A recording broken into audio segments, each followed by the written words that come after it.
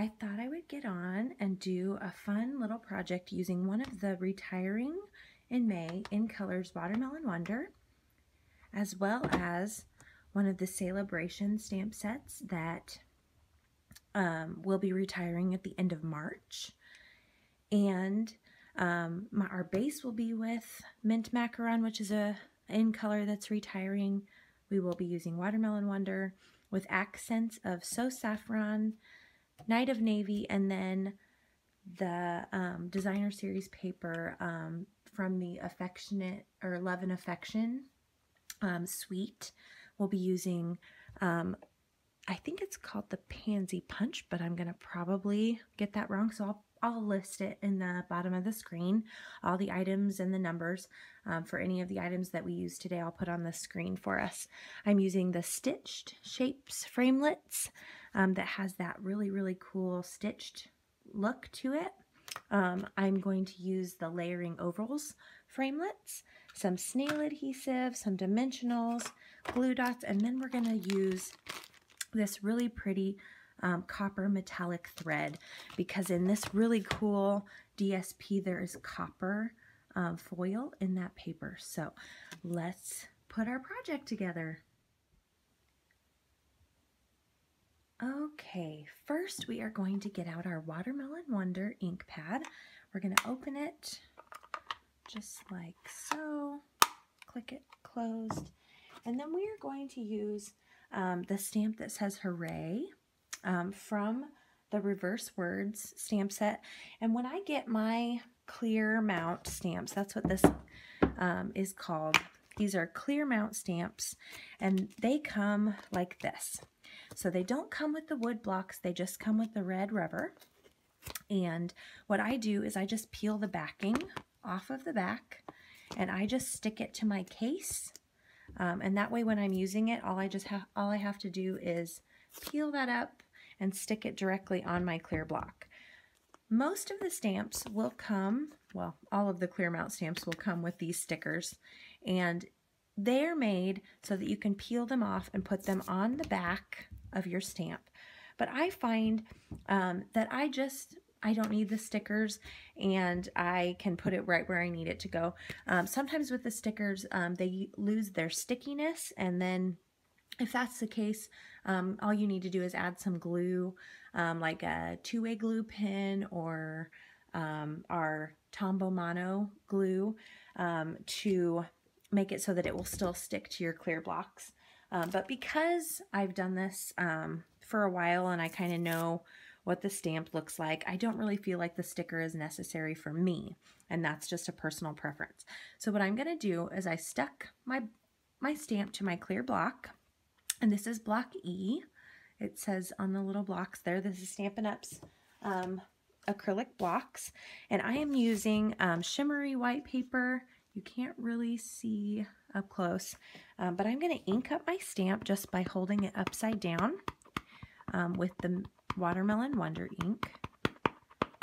And I just want to make sure that I don't have any lines in there. Okay, so I've inked up my stamp, and this is made to look sort of like watercolor. So it's not going to be super clear, and it is okay if it looks kind of washed out. But we're just going to hold our stamp down, and I put my piercing mat underneath it, and I'm just going to give it a little bit of a rub on that area. But I don't want to stamp down too hard, because sometimes with the red rubber stamps, you can get the edging will stamp down with that. So that is perfect. So it's going to look a little bit washed out, but that's just the way the stamp was designed, and that is perfectly fine. So we're going to put that aside, and then we're going to use our Stitched Shapes Framelits, and I'm going to put that right over the top there to cut out around that stamp. So we'll get out our Big Shot. All right, I have my Big Shot out, and now I'm going to put our image down on my Big Shot, as well as the Stitched Shapes Framelits, and I'm going to put that on just like that. Then I'm going to take my clear plate and put it on top of my image and my platform. I'm using the magnetic platform, which is also, it also has the precision base plate on top of the magnetic platform. And I like the way that it holds down the dies. So I have that all ready. So here's how it's going to look. You just punch it out and it'll have that really, really cool stitched shape around it. So I think that came out super, super cute. All right, so now we're going to go on to the next thing that we want to use with our Big Shot. And we're using the Layering Ovals framelits. So we'll put that through. And this one we don't have to match up perfectly. We'll just put it on the top there with our clear plate. And I'm going to try not to have my hands in the way. Okay, try not to bonk into the camera there. Okay, so that is going to look just like this. Perfect. So now when we layer that image on top, it's going to have a little bit of a window of that crumb cake just around the edge there. So it's a really fun border around there. So that's all that we need our Big Shot for today. Okay, now we're going to get out our flower punch. And I flip mine upside down. And I'm going to take my Watermelon Wonder and I'm going to put it in the bottom corner. And then you just push till it pops out. I'm going to do 2 of them. So I just line that up just like that. And I love Stampin' Up's punches. They are so, so easy to do. They give a really, really good cut. And then when you are putting them away, you just push it down and you slide and it will lock. And then they just store flat just like that. But then you can see in the front what punch it is. And so you can have them stacked. I usually have mine stacked up and down like this inside of my little cart that I carry around. And then I can see which one I need and just pull it out. It's so, so easy. We're going to use this actually one more time on the Night of Navy cardstock. So I'll pull that up just like that in the bottom corner. 2 hands, punch, and then one more time. The reason I'm punching out more than one is I'm going to make 2 of this card, and then I'll do the other one a little bit later.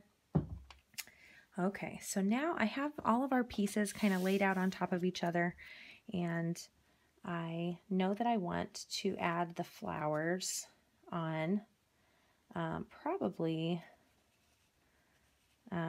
probably do this corner, and then I'm just kind of gonna bend the flowers up and kind of crease them, pinch them just so that they have a little bit of body to them. So I just am pinching them kind of inward. So it's going to kind of look like that. And then we'll do the same to the Night of Navy. We'll pinch, pinch, pinch. Okay, and then we'll bend those up. So we're going to probably use the navy. I think I like it on top actually. Since we have our words and we use the Watermelon Wonder for our words, we're going to just add that on just like that underneath. And we're going to actually put a little glue dot with our glue dots here.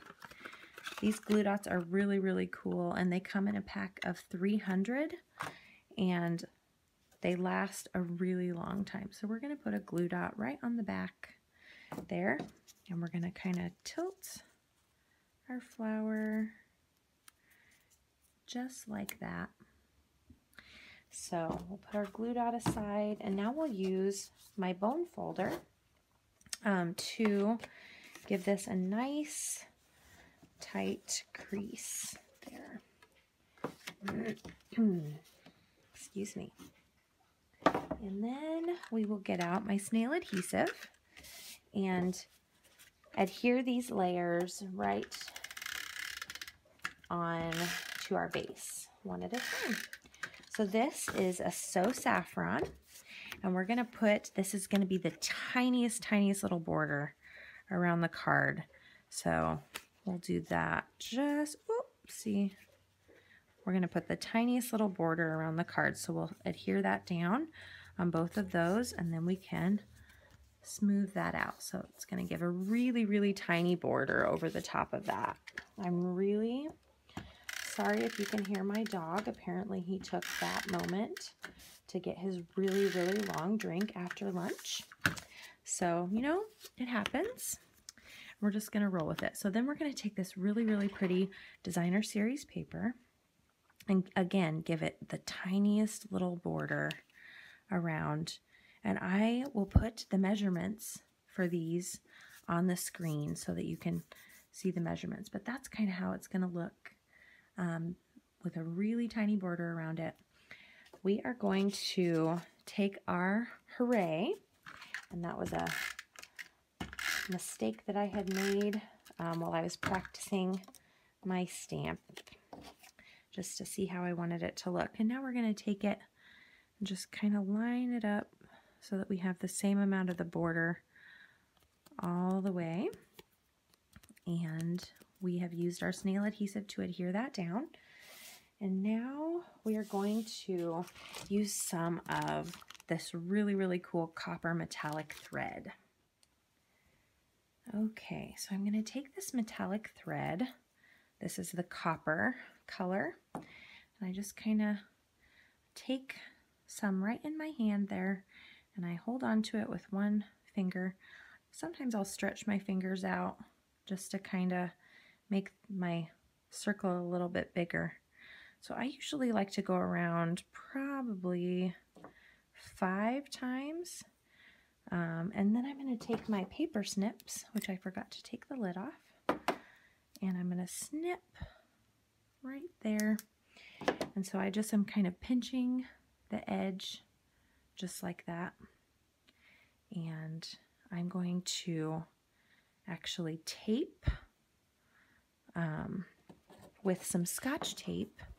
Let's see, which side do I want it on? I'm going to tape it so that it's kind of coming out that left corner in the top. So I'm going to use some Scotch tape, just a little bit, just to hold it on. And I'm going to take it and put it right there. And then it'll be coming out all those different angles, but it just adds something really cool to the card on that side there. So that'll look kind of like that. And you can do it as messy or fix it if you want, but I just kind of wanted to add a little bit of shimmer to the card, and then I'll show you at the end what that's going to look like. So we are going to put some Stampin' Dimensionals on the back of this, and you can go over the top of your thread a little bit if you'd like to. So I just peel the backs off of those dimensionals, just like that. Oh, I'm sorry, I bumped ya. And now we're going to put it a little bit up on that edge in that corner. Okay, so now that we have our word and our sentiment and our thread on the card, we're going to actually take our dimensionals, and we just need one, and we're going to put it right here in that bottom left corner. And we'll take that off, and then right when we have our flower right where we want it, right there, so that you can still see our word, we're going to put that down. So you can kind of see back there that it's right where we need it to be. And so now I'm going to try something that I haven't done before. I didn't do this on the card when I practiced, but just to add a little bit more shimmer on top of our flower, we're going to use this thread again. And I'm just going to take probably about that much. I'm going to kind of spin it around 2 fingers, just like that. And we'll trim off those edges. And I'm going to pinch. Okay, so I'm going to take it, wrap it around, and we kind of want it to look kind of like a button. But we're going to take more of our glue dots and put it right on the back of our foil and kind of smush it on just like that. It doesn't really need to be perfect, but we can always trim those edges off when we're done. But I kind of want to put it right in the center there, and then we'll just kind of smush our foil thread down on top of that glue dot just to add a little more shimmer. I think that came out so cute. You can kind of add like little gathers there, and it kind of looks like a flower actually on the top of it. So I'm going to trim off this one there, just like that. All right, so that is our finished card. Super quick, but it was using the reverse words stamp set that is a Sale-a-Bration item, and that will actually be retiring at the end of March.